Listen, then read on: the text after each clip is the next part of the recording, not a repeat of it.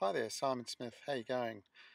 Just wanted to let you know about a little aha that I had the other day.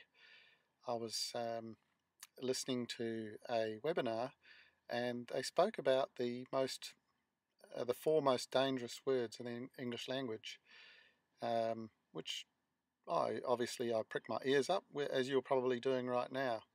And those words were, "I know about that."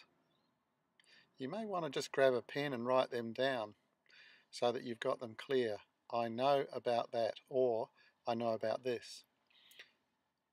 The reason why they're dangerous is because when you uh, when you find yourself actually saying I know about that, you're stopping the flow of information and or the learning that you may have to have so that you can move forward. See, for you to grow, you've actually got to become a new person from who you are today. And the only way that you can grow is by learning new things and becoming a new person. So if you find yourself saying or thinking, "Oh, I know about that," or "I know about this," just realize that that is probably the learning that you need to have right now so that you can move forward to become the new you.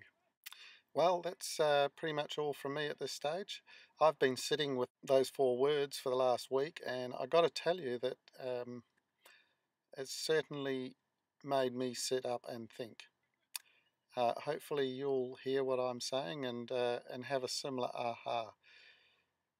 If you've got any comments or you want to give me some feedback on that and how it's affecting you, I'd really love to hear. Have a great day. Cheers.